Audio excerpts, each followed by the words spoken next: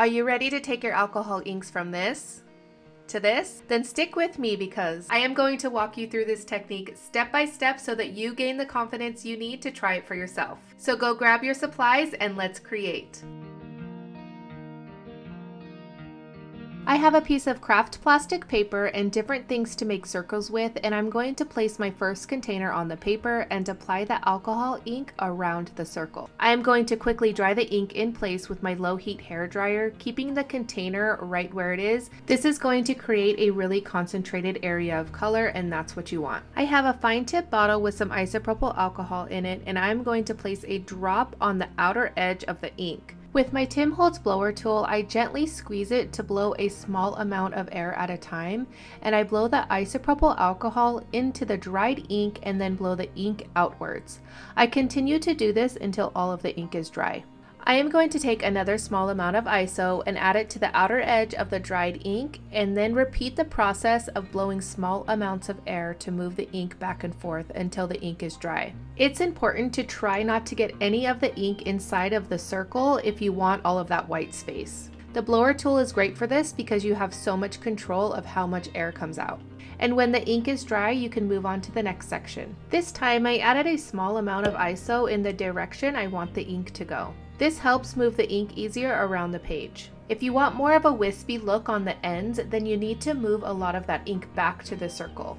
I am going to start on my second circle by choosing a different color ink and a different sized cap, and I'm going to overlap the second circle over the first one. This is going to add a lot of interest and in some areas create a whole new color. It's important to dry the ink in place so when you add the iso you have more control of how much color you move around. How much air you puff out of the blower tool is the most important thing to master for this technique. So remember to lightly press the tool as I am showing you here. I am barely squeezing it, letting out the littlest amount of air. You can also flick your wrist while squeezing out some air to get more movement of the color. As I move the color back and forth, you could see that I'm trying to blend it out and create a wispy effect by pushing the color back into the circle. And if you're not getting the wispy effect that you want, like I didn't here, I am going to actually add a little bit more isopropyl alcohol, and that's going to mute the color. As I move the ink back and forth, I wanted to talk a little bit about ink transfer. That gold you see was dried onto my container, so when I added the alcohol ink around it, it transferred onto the paper. So keep this in mind when you're creating yours, and clean off your caps if you don't want your previous color to transfer to your next circle. I am going to finish up my second circle and start on my third one. And at this point, I'm starting to think about composition, and I use that term very loosely because I barely passed art class in high school. So even though I may know simple things like rules of three, I really don't like to think of all the technicalities because then I feel stuck, and that is not a good place to be. So instead, I go with what feels right, and I add the third circle knowing I want a fourth circle in the upper right-hand corner.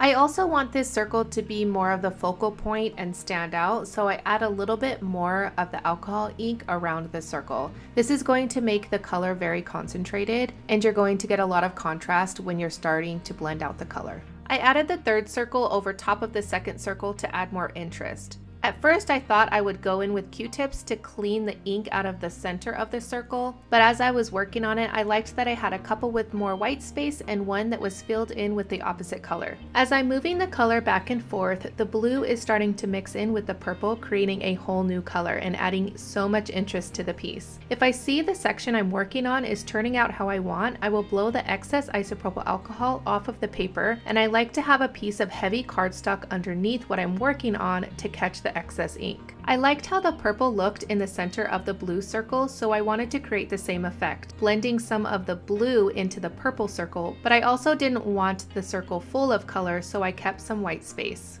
I am going to add the fourth circle in the upper right hand corner, and I didn't blend any of the color out because I felt there was enough on the page already. I add some metallic with rose alloy ink the same way I added the color, just putting a little bit around the edge of the container, and I'm going to dry it in place. I'm taking some of the rose alloy alcohol ink and adding some splatters with a paintbrush. And because I'm a firm believer there can never be too many splatters, I'm going to take some Monsoon and Boysenberry and add some splatters around the page. Without even realizing it, I ended up adding 3 circles with the rose alloy alcohol ink, creating an odd number of circles after all. I'm going to dry the circles in place with my Conair hairdryer. As I finish up this piece, I'm realizing that I don't have any idea what I want to do with it just yet, and that's okay because creating with alcohol inks is so fun, and if you're not ready to stop, be sure to check out this playlist right here. I share lots of techniques, tips, my favorite supplies, and even how to turn those backgrounds into cards. I'll see you right here.